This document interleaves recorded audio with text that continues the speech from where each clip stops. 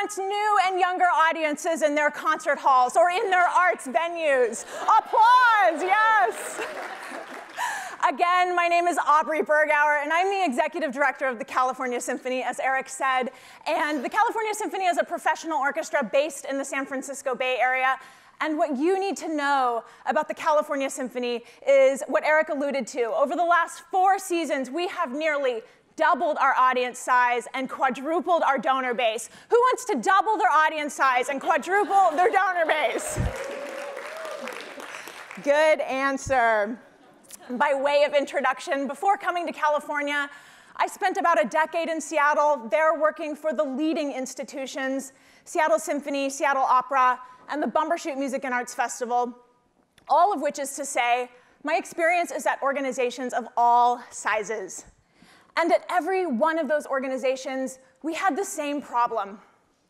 That problem is that 90% of first-time attendees never come back again for a second visit. 90% of first-time attendees never come back again for a second visit. That's the latest statistic for American orchestras. So whether or not that specific number is true for your organization or not, the reality is the vast majority of first-timers never come back. That's what the Orchestra X project was all about, to figure out why that is and what we can do about it. So for our time together today, I will walk you through the project and the results for about 45 minutes, and then we'll have some time at the end for questions. Sound good? Terry Ticha at the Wall Street Journal covered this project. He was most impressed with the website changes we made, probably because those changes cost how much to implement? $0. Who likes free solutions that make a big difference at your organization? Good answer. Although laughter, maybe laughter isn't a good answer, I don't know. The best part of this quote, though, is that these findings that I will share with you today are not for millennials only. We sought out to learn from millennials and Gen Xers, and our findings were much broader than that. And as you know, and I know, our jobs as arts administrators are much broader than those demographics, right? So it's good news that these are things that every organization needs to be thinking about and acting on. So to walk you through it, we're going to look at what is Orchestra X and why did we do it, followed by what exactly we did, how did the study play out, what did we learn and how we responded. This is the bulk of the presentation. There are 4 areas or themes of our findings that emerged that I will share with you. And then what's next? Some things we are still working on and things that came out of this group that we are still addressing sort of in a 2.0 version of the project. And lastly, some conclusions and results. How has this played out in the website metrics for us at the California Symphony? Throughout all of this, we will talk about easy action items, tactics that you can implement at your orchestra too. Who likes easy ideas that you can implement at your arts organization? Good, lots of hands. All right, so here we go. What and why is Orchestra X? First, the why. The first reason why we took on this project is because of the availability heuristic. Now, the availability heuristic is not a classical music term. It's not an arts term. The availability heuristic is a psychological term. And the availability heuristic is how we as humans make thousands of decisions every day based on information we already know to be true. So this is a good thing. This is how we as a species survive. What is not good, though, about the availability heuristic is that it means we as a species rely too much on what we already know to be true. And when we are talking about classical music, as is the case at my organization, or your arts discipline, as is the case at your organization, what we know to be true is very different than what a newcomer knows, right? Right. So the availability heuristic, that's why we took on this project. The second reason why we took on this project is because the California Symphony wants to be customer obsessed.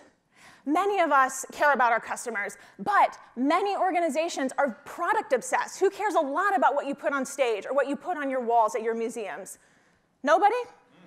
There we go. We are product obsessed. That's a good thing. We care about these things. We are often revenue obsessed. Who wants money to fund their mission?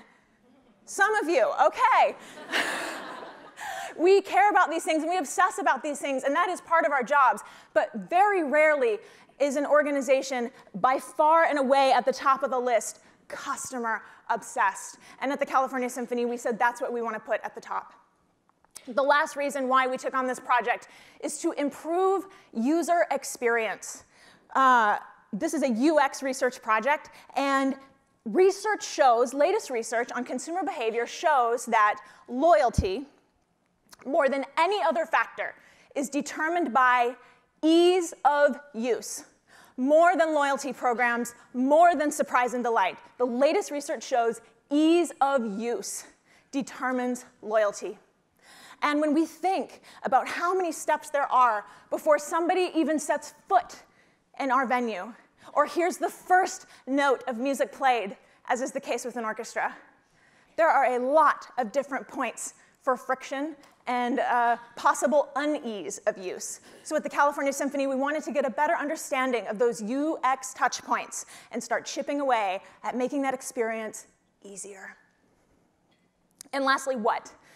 In its simplest form, what is Orchestra X? It is a discussion group.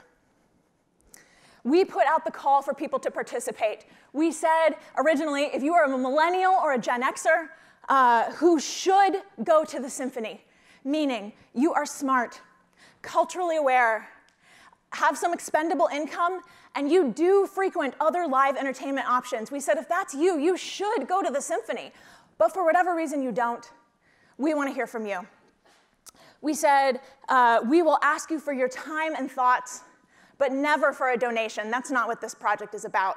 And we said we want you to go to a few concerts and report back, the good, the bad, and the ugly, and we're going to listen to it. So we laid out the expectations for this group. We said if you're going to participate in the Orchestra X project, you can come to as many concerts as you'd like. The concert will be what we call the basement price of $5 each. Not free, because free has no value.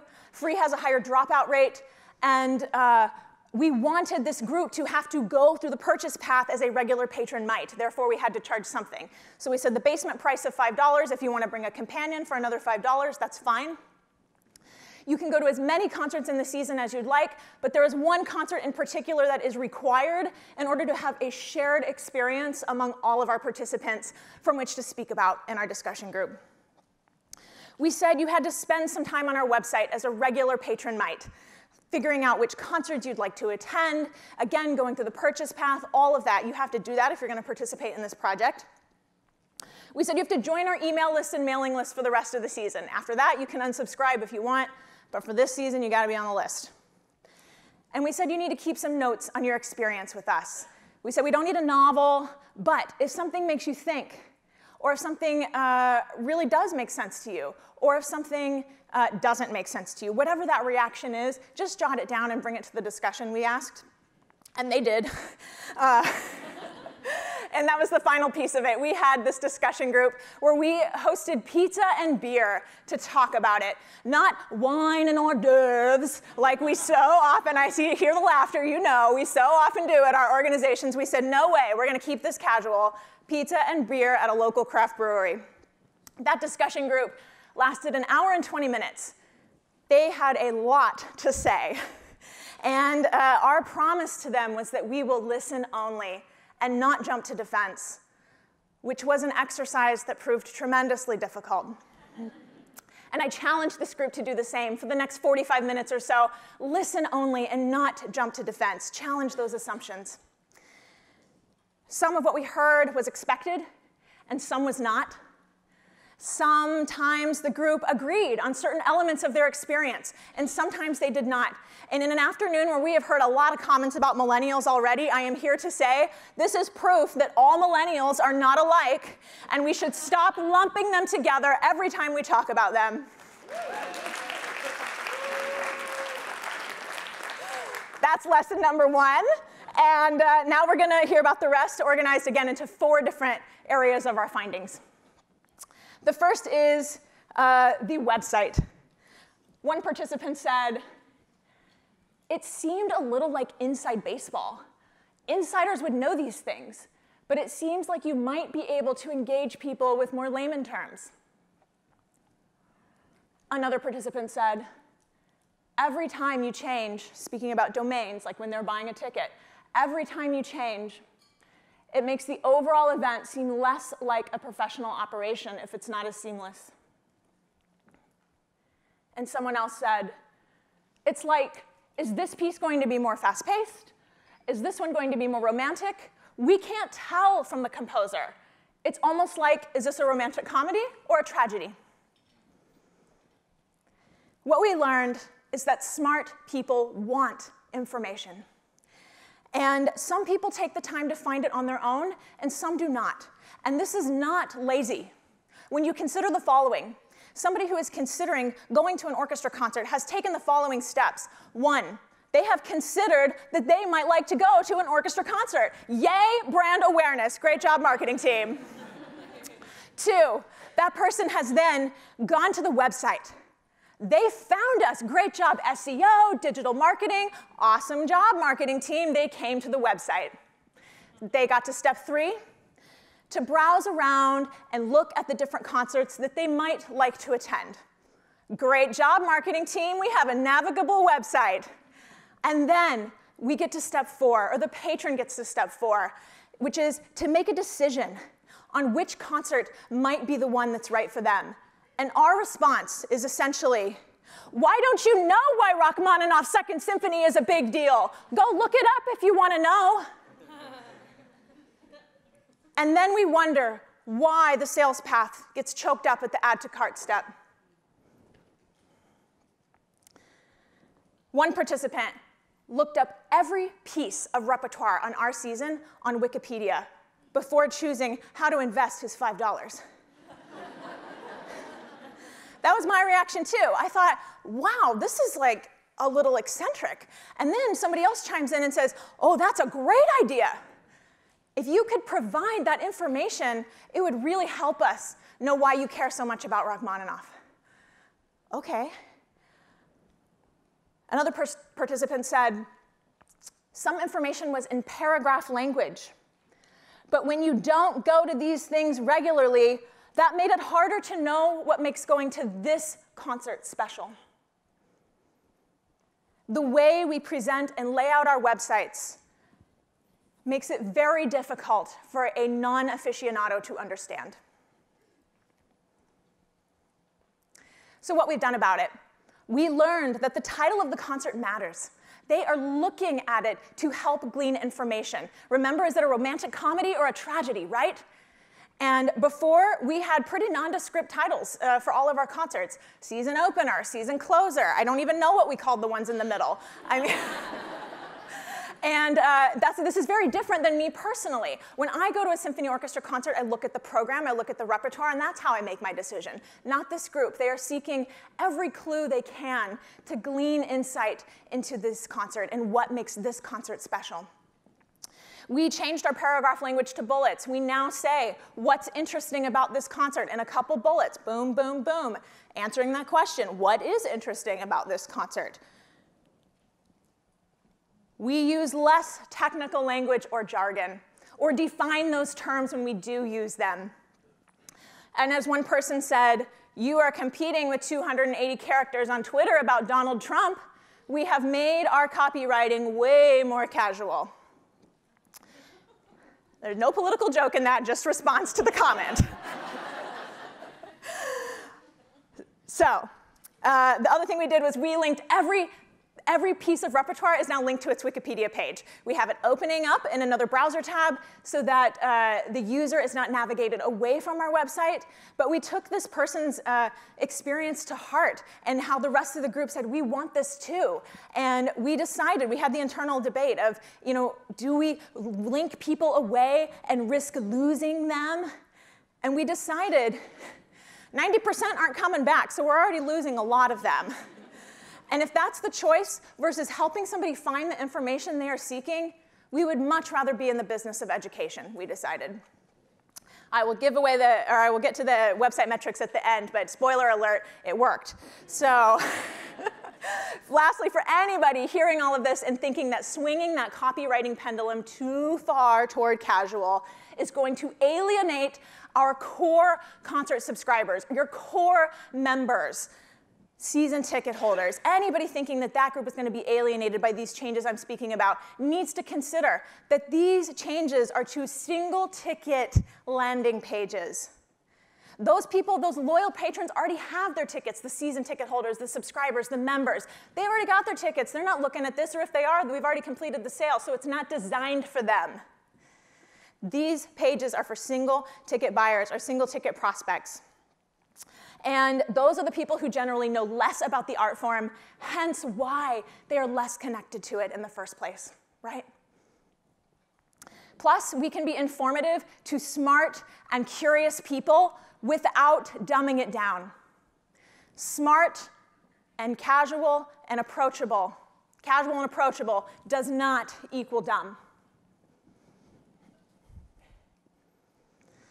The next area of findings, selecting seats. One participant said, it's really hard to find a seat next to a friend that's already bought their ticket, and it's hard to figure out what is a good seat. Another participant said, it wasn't clear where the stage was until you looked a little closer.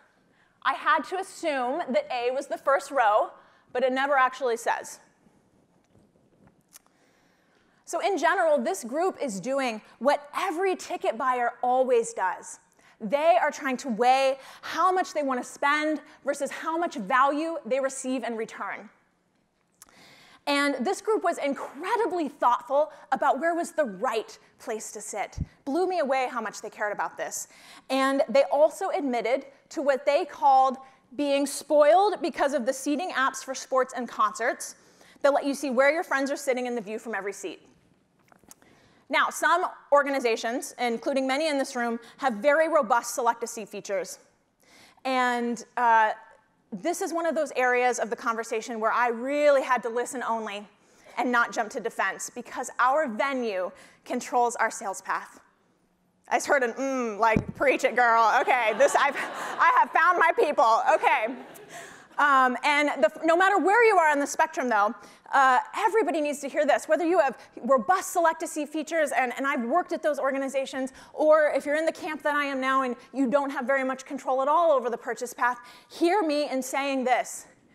When Live Nation is our competitor, meaning that their prices are on par with ours, they are setting the standard. And the standard is an easy login with Facebook feature where you can quickly see which of your friends have already purchased tickets and quickly see where they are sitting and easily add a seat to your cart and have an easy checkout process that is about 30 seconds that doesn't really ask you for that much information beyond what is absolutely necessary to complete the ticket purchase. Oh, and then an easy email confirmation that says, do you want to easily add this to your calendar on iCal, Gmail, mobile, desktop, or Outlook? Let's be honest, no matter where we fall, arts organizations of all sizes make it much more difficult than that to purchase a ticket. So what we've done about it. Again, of all of the areas of focus, this one for us is the toughest. We have tried working with our venue to move ticketing in-house so that we could have the control that we wanted over the sales path. And we have made a compromise that we control the sales path during the subscription renewal period.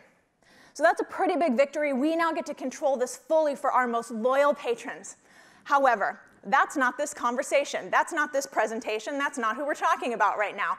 And the latest data, at least for symphony orchestras, and I know it's comparable, if not exactly the same for other arts disciplines, is that now single ticket buyers are amounting to more revenue each season than subscribers. And if your organization quite isn't at that tipping point, you're probably approaching it because that is the trend. So again, when we are talking about this group of people, single ticket buyers, first-time attendees, we at the California Symphony have some work to do here still. Our venue's website does offer the view from any seat in the house feature. So again, I'm just listening only at this point in the discussion, and what I realized is it was not readily apparent to anybody in the room that this feature exists. So the lesson is, just because the functionality is there does not mean it is apparent to the user. Think about that. Okay, so we have, in response to all of this, made our website match the sales domain as much as possible. We have added colors, we have added fonts, we send them images, whatever we can do to try to make that experience as seamless as possible. We have also added basic pricing info. That was something that came up from this group, that they had to get pretty deep into the sales path before they could see what a seat actually cost. So we always say that price is more about value than the dollar itself, but we use this as an opportunity to talk about dynamic pricing and how if you don't wait to buy, you can get a better deal because you bought early. And we've seen some success from that. Okay, the third area of our 4 different areas of findings. What do I wear? And other burning questions. One participant said, I wore my Mr. Rogers sweater. Another participant said, you hear symphony and you think, oh my God, that's so expensive. Just the word symphony. Knowing the pricing options that are available would probably aid or dismay my willingness to go. I want to pluck an oboe. Do you pluck an oboe?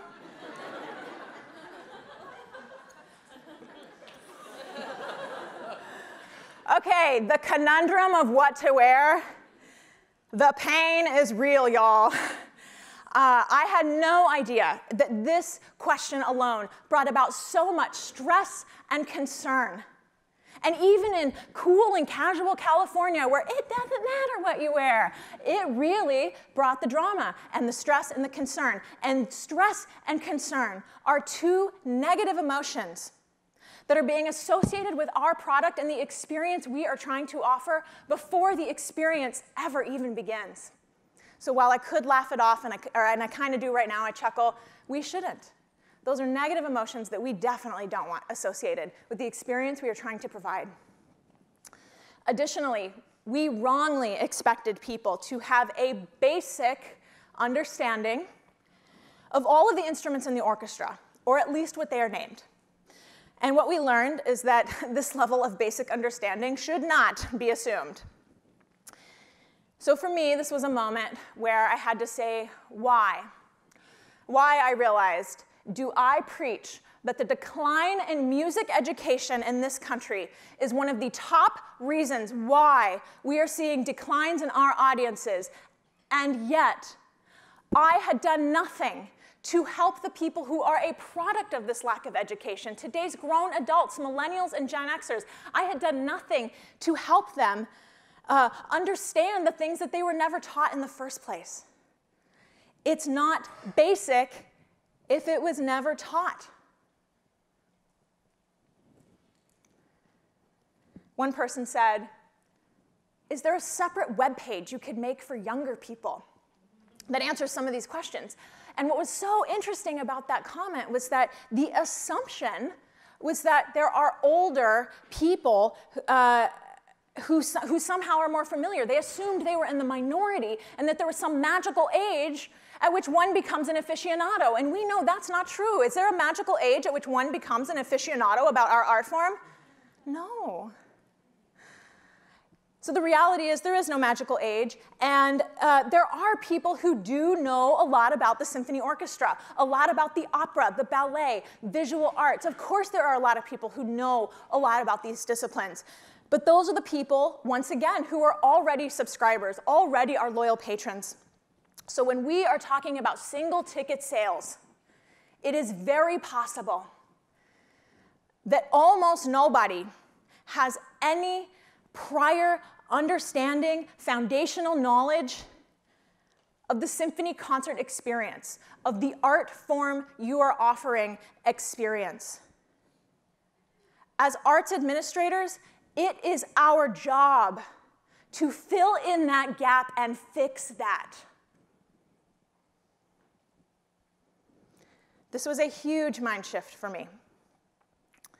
So in response, first thing we did was create a newcomer's guide. Now that is not revolutionary. I know many organizations already have newcomer's guide, 101 pages, FAQ pages, that type of a thing.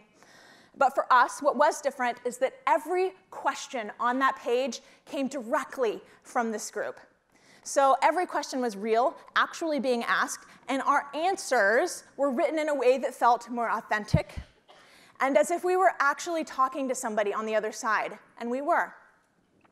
Very quickly, that page became one of the top 10 most trafficked pages on our website, and it holds that position to this day. And I was reminded, even when I worked for the bigger organizations, yes, those types of pages, the Newcomer's Guide, always held a pretty prominent page in terms of most trafficked pages on the website. We also re-examined our pre-concert emails. So this is another area of working in partnership with our venue, and another area that needed more attention on our part, we learned. So our venue does send courtesy reminders to patrons who've already bought tickets. You know, your upcoming performance this weekend, those types of courtesy emails. They do send that. Although we learned from this group, those emails did not even include the California Symphony by name, nor include other pertinent questions or information such as how to pre-order drinks, how to listen to the music in advance on Spotify, none of that. So, funny enough, we used to send in-house our version of the pre-performance emails, then had stopped a few months before this project took place, thinking, oh, the venue is so helpful doing this for us, one thing off our plate. Well, needless to say, those pre-performance reminders are back in-house, back in play now. The fourth area of our findings, what we learned about the concert experience. One participant said, speaking about program notes, sounds like a wine description. Another person said, you go to a place to experience culture, but the lack of diversity made it feel uncultured. It was so impressive. I didn't expect it to feel that different than Spotify.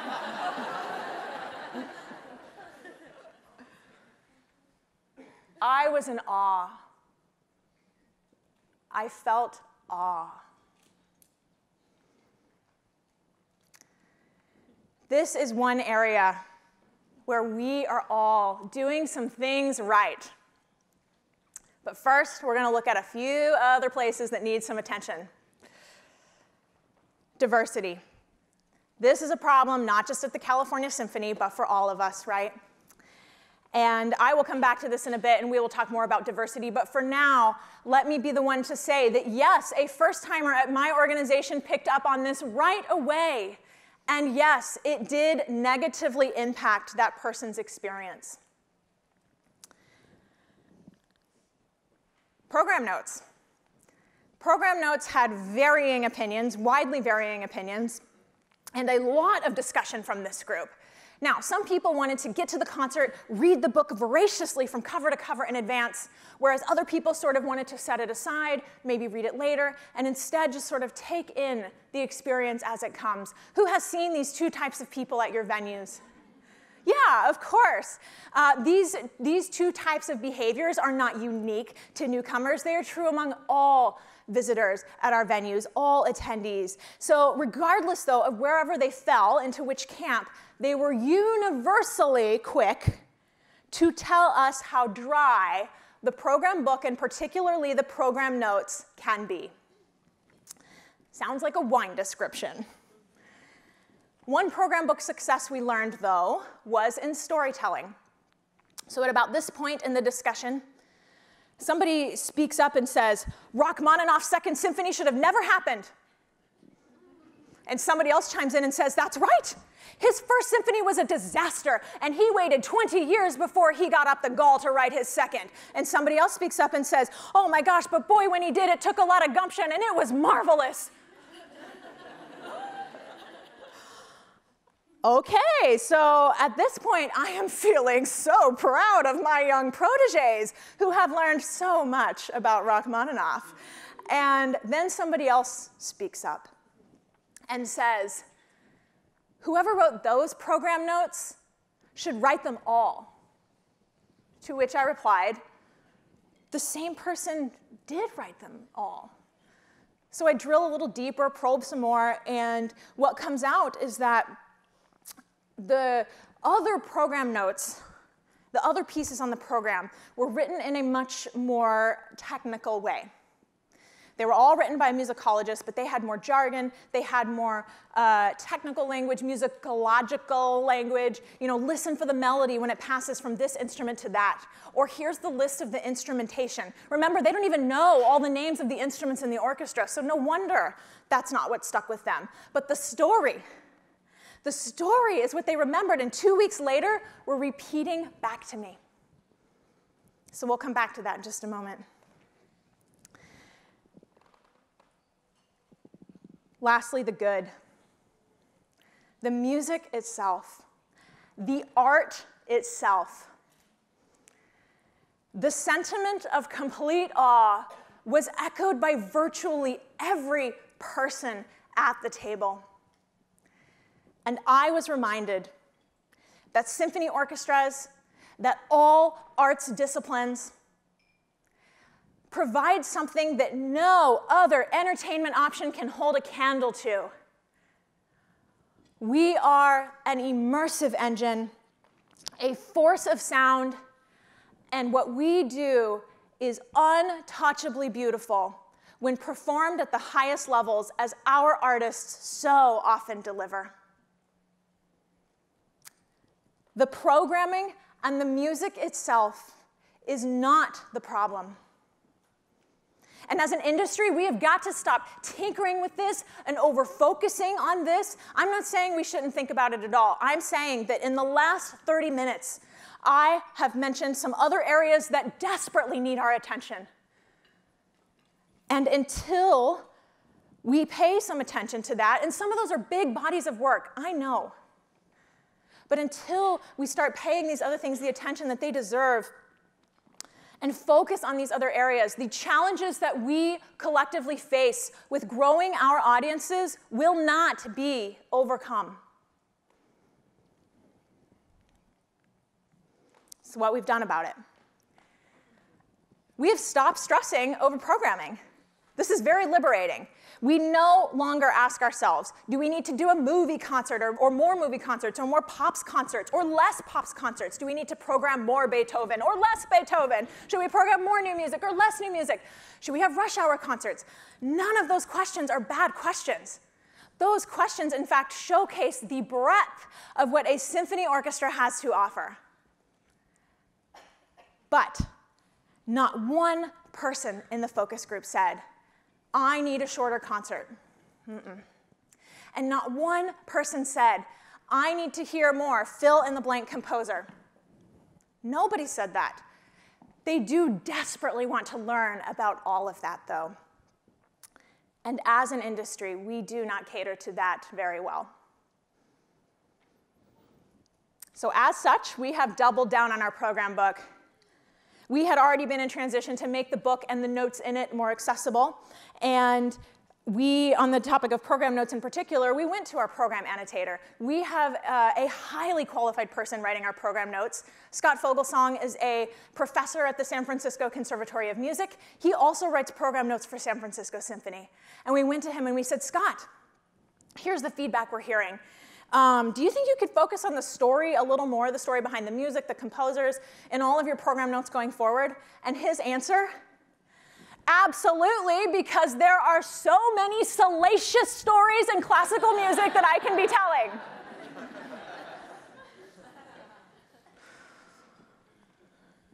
So we are now focusing on those juiciest parts.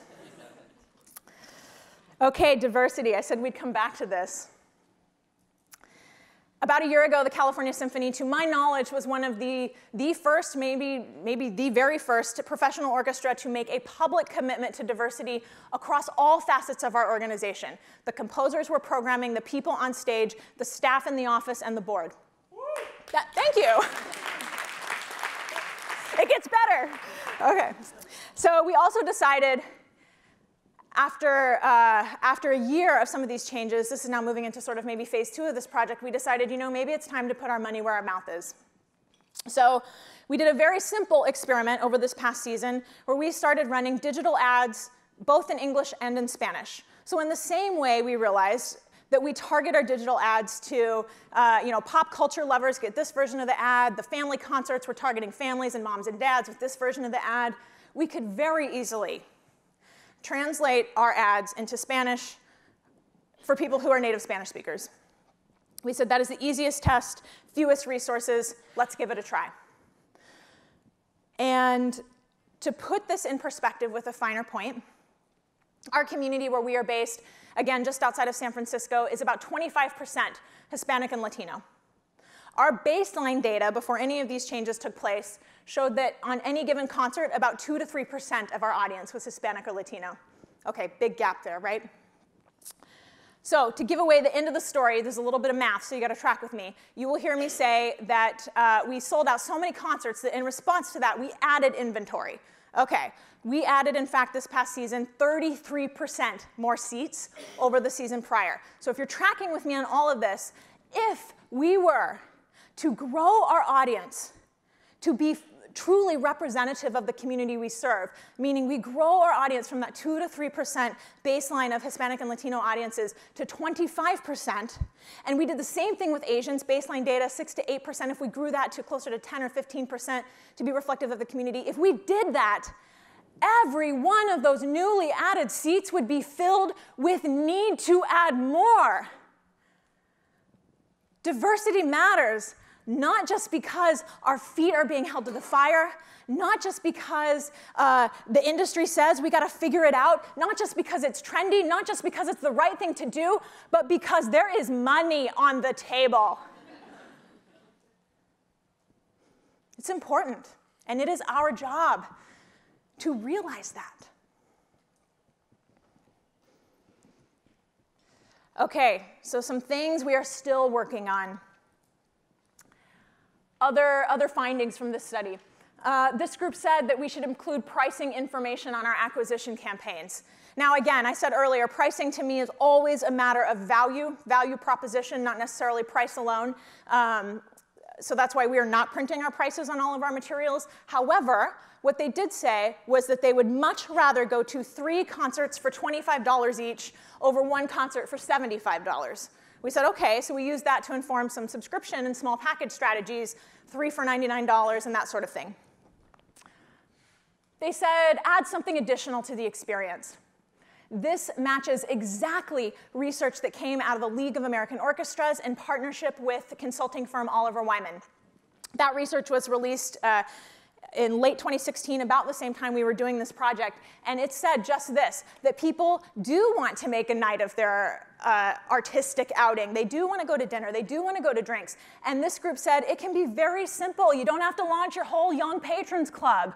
They said it can be as easy as we are going to drinks here afterwards, or we're going to go to dinner here beforehand. They said we just want to meet other people. Okay. Fixed seat selection, so it's awesome. Again, Live Nation is the standard. We charge a lot for our ticket prices, particularly the performing arts organizations. That's the standard. We've got to rise to it. Make changing domains seamless. They can tell, period. They want more information on each piece in advance. We are continually trying to provide this. In addition to all the Wikipedia links, we started publishing our program notes, all these great stories we're now telling. We started publishing them in advance. We said, great, that's an easy blog post. People want this stuff. They're looking for it. Event calendar is important. This is another one of those areas where I was reminded, oh yes, when I worked at the bigger organizations, the event calendar was a highly trafficked part of our website. And at the California Symphony, our first response was, oh my gosh, we're a small budget. We're not performing that much. And then we realized now we're in the middle of a whole website redesign based on now a year and a half of all of these findings put into practice. And so we've worked with our design firm saying, how do we create a calendar experience when we're not performing 52 weeks a year? And we've come up with a solution, looks like a list rather than all that kind of thing, where we realized we are very busy even when we're not performing. Who feels busy even when they're not performing? Yeah, so all right, we got the calendar coming soon. concert suggestions, a you might also like feature, they requested that. Again, they're trying so hard to figure out what makes this concert special. What is the right performance for me to attend? They're looking for that kind of suggestion. And lastly, every performance must be great. Whether a large organization or a small organization, we do need to be cognizant that every performance must be great. Epic, even, as one participant said. We can never dial it in, not as performers, not as administrators. And new attendees, and even all attendees, I would venture to say, are deeply looking for an experience where they can learn, feel inspired, and feel welcomed and unintimidated about it. As professional, top quality organizations, we need to deliver this every single time. So, some conclusions and results. I promised we would come back to this. Before this project took place, our average concert capacity was about 80% sold. After these changes took place, Eric said this at the beginning, we started selling out concerts, multiple sellouts in a row, and then the average attendance was 84% sold. So much so that, as I mentioned earlier, we had to add performances in the 17-18 season in order to accommodate the demand. Who wants to add performances in order to accommodate the demand of your growing audience? Like some of you, cheers, applause, yay! Website metrics and the Google Analytics showed that we saw a 12 to 13% lift from people going from those single ticket landing pages onto the purchase path. Who wants a 12 to 13% lift of people going from their overview pages to the sales path? Good, yes, love it. And then this played out a little bit in our subscription brochure as well. As I've said all throughout, this is primarily a single ticket project. However, some of these things, 3 for $99, yes, we incorporated that, but also we decided, let's tell all our subscribers what's interesting about this concert. And now that's in our subscription brochure for the past 2 years. What's interesting about this concert? Boom, boom, boom.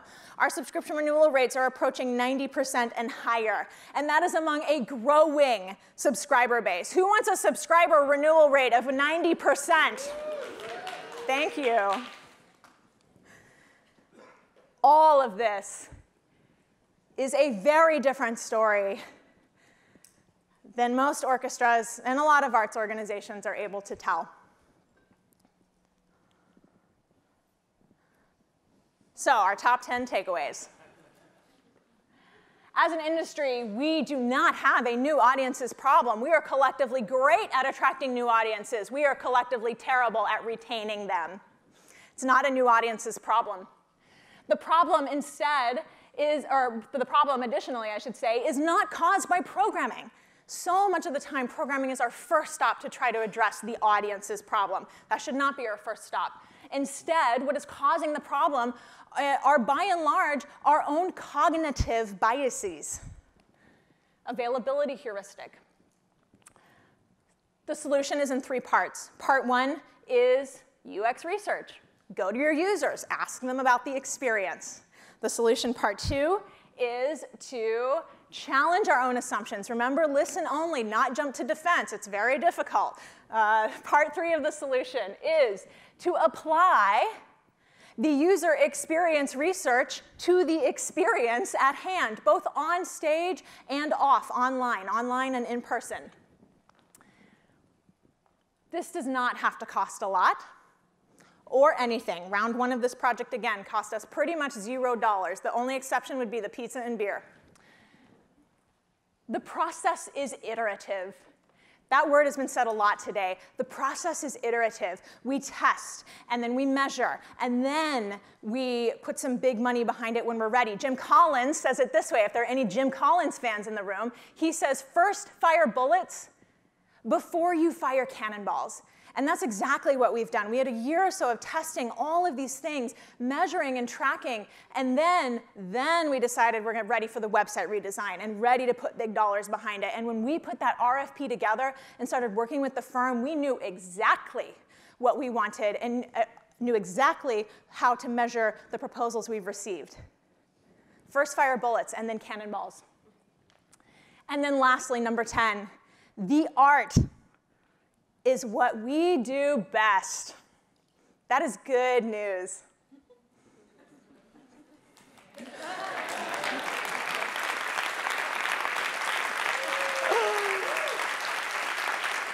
there you have it.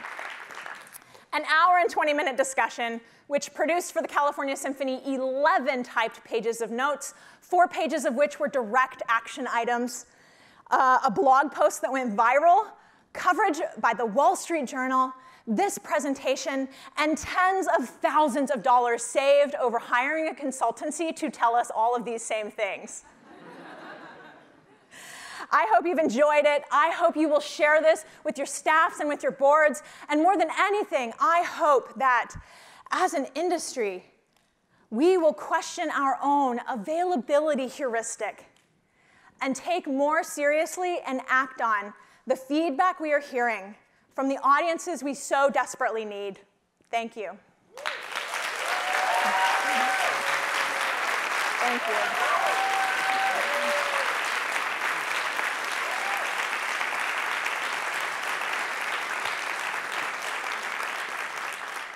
All right, we've got time for some questions. I see hands.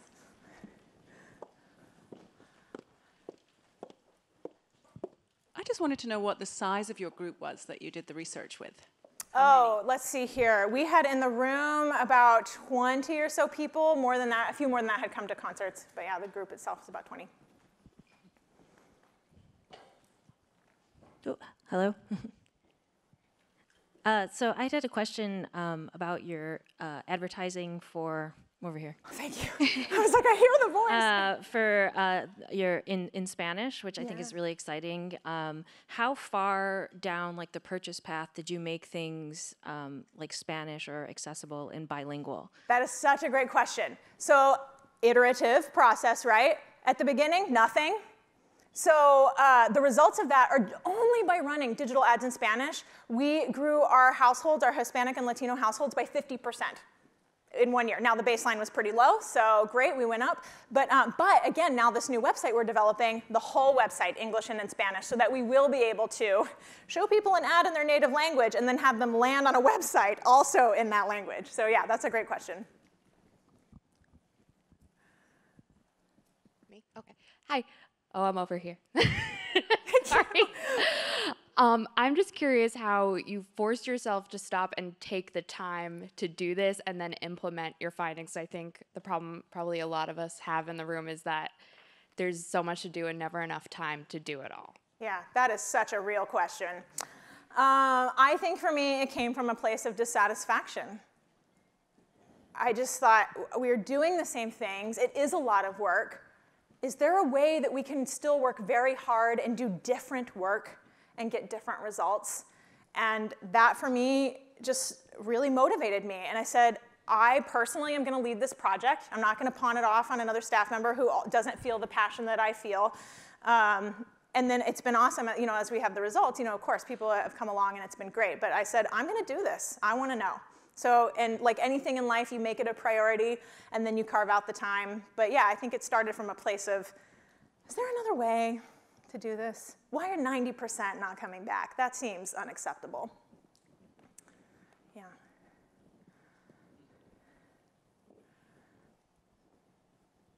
Hi. This is just a technical question. Great presentation, by the way. I really liked the nuts and bolts of the actual website you went into, which was fantastic. When you said that they noticed that the difference between your purchase path and your website, was it just the domain changing, or was it, I mean, also the physical look of it? Our physical look between our purchase path and our website are very similar, but our domains do change. And I always assumed that was something, oh, no one's going to notice that unless they're technically proficient, but it's they were picking up on it. I would say if it is very seamless, probably maybe most users wouldn't be able to tell. That's just, that's my sense. That's not based on data. In our case, it's very different, and and it was so obvious. So I imagine that the goal should always be, we want a seamless website experience as much as we can offer and control that. Got it. Thank you. To your left. Hi. Hi. I'm struggling, you know. I just want to say that I've really enjoyed watching this project unfold over the last few years on Medium. Yeah. California Symphony is definitely one of the leaders in the orchestra field in the digital space when it comes to stuff like this, and they've also got a really great composer in residence program. Yes, love this question. To the actual question, I'm curious about how the mobile experience went into any feedback, or if you guys have done any work regarding mobile specifically. Yes, so the new website, mobile first, absolutely. So that was a must for us. I think, and this is where it gets so challenging on the sales path, because even the new website, we don't control the purchase path, and we went through all that and tried really hard, and so we have been able as much as we can to go directly to not just our venue, but their ticketing software, and we're trying to do as much as we can to just do what we can do because we believe that it will make the experience better. But yes, I'm trying to remember when we were doing the RFP, I mean, half the website traffic is mobile. I think, and when I worked for the Bumbershoot Festival, it was almost everything was mobile, so it was like mission critical. I mean, 50% is high. So I guess what I'm trying to say is, yeah, it's a high priority. And this is where I just feel like we've got to do everything we can. And the other side of that coin is we can only do everything we can. And that's where we are. And as long as we're still seeing results, then okay, iterative, we're going in the right direction, one step at a time. Hopefully that helps. Hi, over here. Hi. I was just wondering, how did you find the people to participate in your discussion group? Because they weren't customers. That's right, they weren't customers. So we put out another blog post on Medium with the call that I outlined. We said, we want you to sign up. Here are the expectations. Come to a concert, costs $5. Everyone you come to, you got to go to this one. You got to go to the discussion group. We'll feed you pizza and beer, all that. Put in a blog post. And that in itself was pretty widely shared. Just by saying, hey, we want to hear from people, who, just like I said, who should go to the symphony but don't. We would really love to hear what is turning you off, basically. And so, apparently people love to share that. So, so we put out the call. We said, email us if you're interested. And pretty much, I think we had maybe double the actual participants in the room reach out and say, yeah, I'm interested. And almost everybody made the cut. The only reason you wouldn't would be there were a couple people who were like, oh, I love the symphony and I want everybody to experience it. And we said, nah, that's not you. This is not for you. But anyways, yeah, that's what we did. Yeah. Hi. So I am very passionate about the idea of customer centricity in the arts, but I found it very frustrating sometimes working with an artistic leader of an organization where changes about customer centricity sometimes read to them as like a disregard for for the art that you're putting on stage. And I wonder if you had any experience or advice on how to have those conversations and how to get institutional priorities behind things like this without rocking the boat too much in the wrong way. That is also a very real question. I am very lucky in that I have a fantastic music director who is so supportive. So in that sense, I'm sorry because I'm very lucky in that. I know that. I think what I have done most of my life, anytime I was in a situation where I believed in something I was doing and wasn't getting the buy-in I needed from whoever that is, I always go back to the data. And somebody else gave that answer to a similar question earlier. I learned very early on that I can use data to prove a point. And then I'm not arguing. Then it's not subjective. It's saying, look at the results. Who can argue with more people in the concert hall? Who can argue with a subscriber base that's growing and a high renewal rate, So sometimes I think it's better to just ask for forgiveness later. Don't ask for permission. Yeah, I think that matches with what Seth was saying earlier, actually, where he was like, somebody's got to break the rules a little bit. So I don't want to get you fired, so maybe don't take that advice.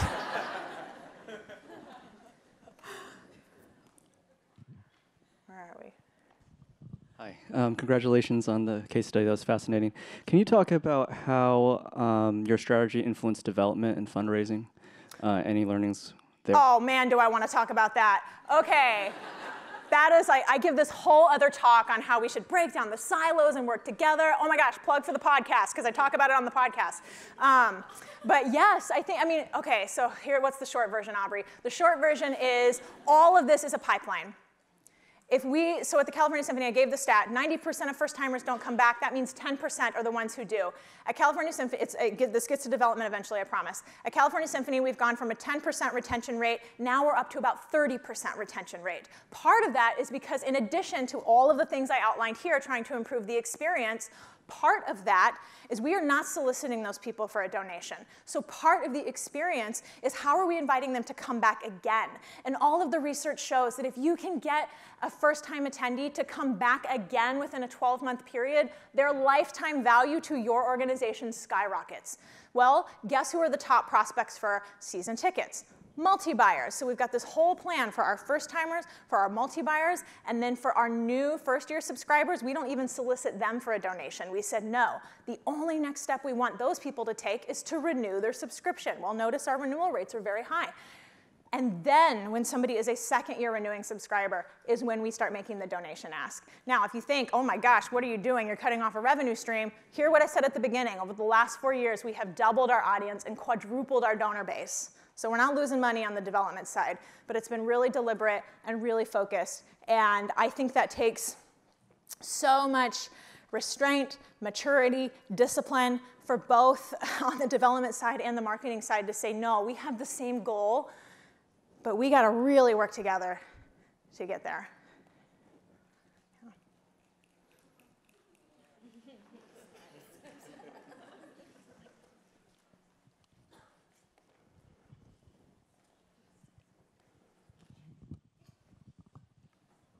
Could you talk a little bit more about that onboarding process for the multi-buyers, for the single ticket buyers? How do you then get that, increase from that 10% to the 30%? What are the actual steps that you take? Yeah, oh my gosh, you guys, this is a whole nother talk I give. This is amazing. I'm just gonna be up here for another hour, okay? Just kidding. The quick answer is, let's see, I always say, normally at an organization, a first-time buyer gets bombarded with information. A first-time buyer gets the subscription ask, the donation ask, the digital retargeting, the subscription brochure in the mail, all the things. And then what we've done is said, no, for a first-time attendee, the only next step we are going to take is to invite them to come back again. So hopefully we've done everything we can to make the concert experience welcoming, unintimidating, all those things I talked about. And then part of that is when they arrive, they get 4 communications. When they arrive, there's a letter on their seat.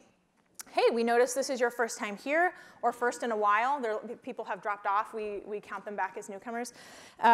We are so glad you're here. We noticed this, and we would love to have you back again. Here's an aggressive offer and a deadline. After the concert, they get an email, basically the same language. About a week or so after the concert takes place, they get a postcard in the mail, same language.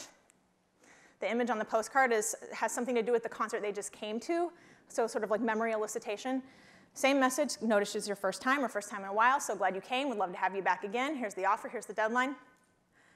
And then finally, before the deadline, a 4th communication, which is another email saying, don't forget, we'd love to have you back.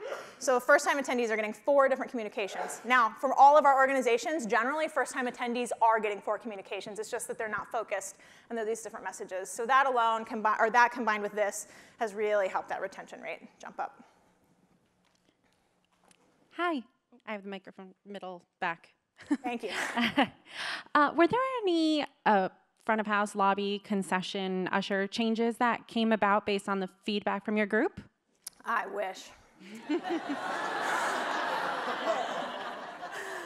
This is another area of working in partnership with our venue. And I think, no. I will say the box office is great. The box office, I think, is one of the strongest parts of the venue in terms of being great to work with and generally pretty customer focused. I think, here's what I've noticed. When you start creating a culture, this is a culture that's welcoming. This is a culture that doesn't shush you when you clap between movements. In fact, we say on our program book, clap when you like what you hear, put your phones on and silent. What else do we say? Grab your drinks, bring them to your seats, listen to the playlist on Spotify. We say all that in our program, but like setting the expectation. And now what happens when you come to a concert, after the first movement of a symphonic piece, people erupt. Well, what is one usher going to do about that? So I think when you create a culture, you just got to get on board or get off the train. Thank you. Hi. Right here. How did you come up with the methodology for the actual study in terms of like, okay, we're going to take this amount of people and put them in a room and give them access to the concerts? How did you kind of land on that? Yeah, I think my approach was sort of twofold. On one hand, in my previous jobs, I had been a part of a lot of different research projects. And so I had all of that prior experience with focus groups, other kind of research, working with firms, doing it in-house. So I had a lot of good experience to draw on as I was approaching this project. So I had all that. On the other hand, here I am at a much smaller organization with no budget to put toward this, except for pizza and beer. And so there was a little bit of do something or nothing. What is my choice? Well, do something, let's forge ahead. So it was a little bit of, yeah, I'm just going to do it because I want to do it, based on what I already know from my other jobs.